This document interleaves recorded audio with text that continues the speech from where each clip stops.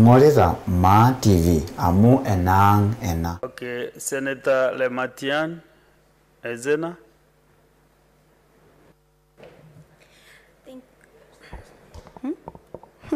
Thank you, Mr. Speaker. Sorry, the mic is higher than me. It's an incredible privilege to serve the youth of our country, the heroic people of Kenya, and the marginalized minorities. I pay gratitude to God Almighty for all the life and blessings He bestowed upon me. Mr. Speaker, allow me to thank some very outstanding people in my life. First and foremost, my very supportive family, my late father, Raila Lemaletian, who was a great statesman and who taught me a lot about love for country and love for humanity. Allow me, Mr. Speaker, to express my profound gratitude to His Excellency, Right Honorable Raila Odinga, the former Prime Minister and the AU Envoy for Infrastructural Development, my political mentor and father, an indefatigable Pan-Africanist whose commitment and ideals for democracy and social justice in Africa have inspired generations of political activists across the continent.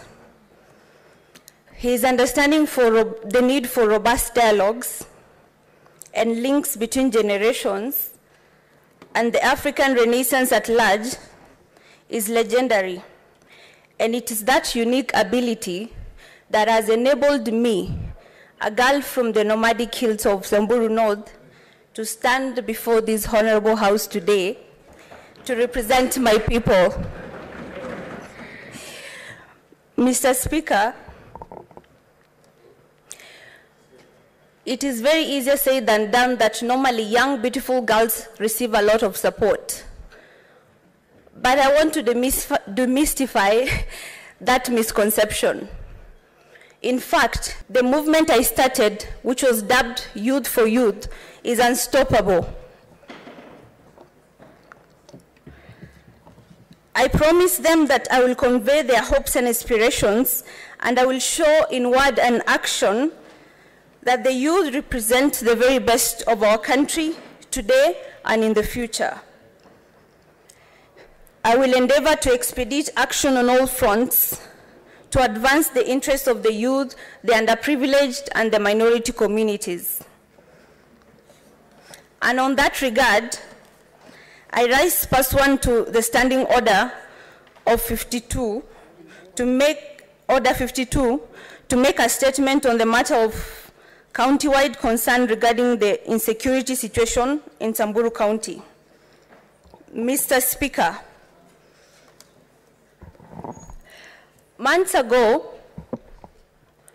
Samburu County has been embroiled in bloody conflicts and rising cases of cattle rustling, which has claimed so many lives, including security personnel and local residents, as well as wanton destruction of property. Sporadic bandit attacks in several parts of Samburu County have become the norm, and the county residents are living in total fear of attacks. Mr. Speaker, in a span of just 1 week, a bandit has led the loss of life of 5 family members. Apart from the recent incident that happened in Loibornkare and Kurkur, more people have lost their lives and others are hospitalized. Further, the livestock have been driven down the hills of a common known bandit territory in Tiati constituency, Baringo County. Mr. Speaker, the government has remained unresponsive, and as usual, it will issue a press statement on operations in the affected area. We are tired of these operations. The conflict has seen more than 4,500 households displaced across the entire county, and these numbers keep rising as more raids are witnessed. Mr. Speaker, I'm calling upon the government to act against politicians and other leaders who incite violence. Already, certain known names and ID numbers have been submitted, but no action has been taken by the relevant security agencies. I also urge security agencies to take a decisive action against the bandits and their supporters as to restore calm in the region. The mere rhetoric from the government officials is not enough to reassure our locals. Mr. Speaker, the situation is bigger than banditry. It is robbery with violence. It is a global syndicate. Because otherwise, how do you explain that people who are dying of hunger, people who are living in abject poverty, can afford to buy very powerful weapons? I am challenging my colleagues on the government side to join us in speaking in one voice to condemn this matter, Mr. Speaker, because our forefathers said that ignorance is a voluntary misfortune. Mr. Speaker, a lie has many variations, while truth has none. The loss of lives, coupled with the raging famine in Samburu County and other parts of the northern region, have become a full-blown disaster, and we cannot afford to bury our heads in the sand. I want to remind the ruling coalition that a bird that flies off the earth and lands on an anthill is still on earth. The problems of the nation must bring us together by all means.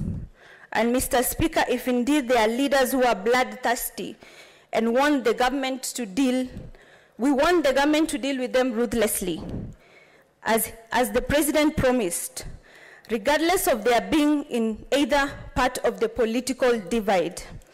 Someone out there is deliberately poking the nose of the administration, and yet no response. A bandit is a criminal and an enemy of the state. The government must ensure that citizens are well protected within their borders. The state must demonstrate its capacity to deal with internal criminals before they can tell us anything about external criminals. Mr. Speaker, the previous disarmament exercise conducted by the government have not been successful because they were uncoordinated in approach. And we saw members of Samburu County surrendering their arms, but our Pokot counterparts were not disarmed.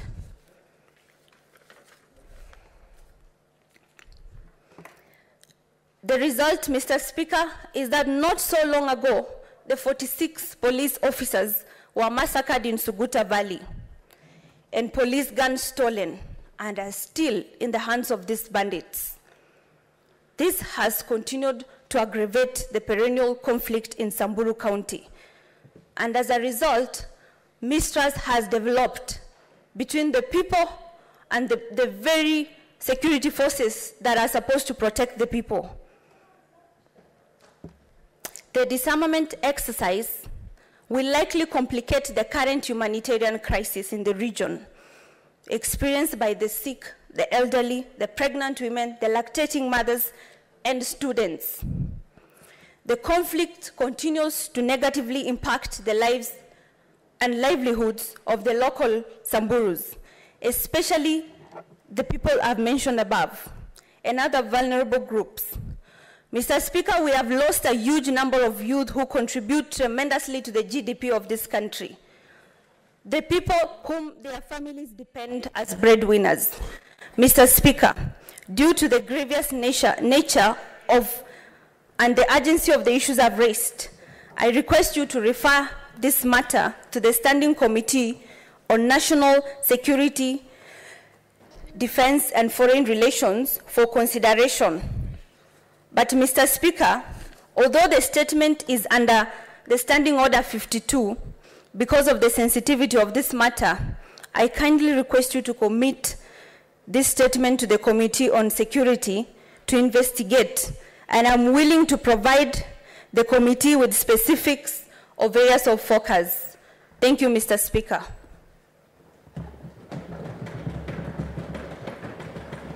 Thank you.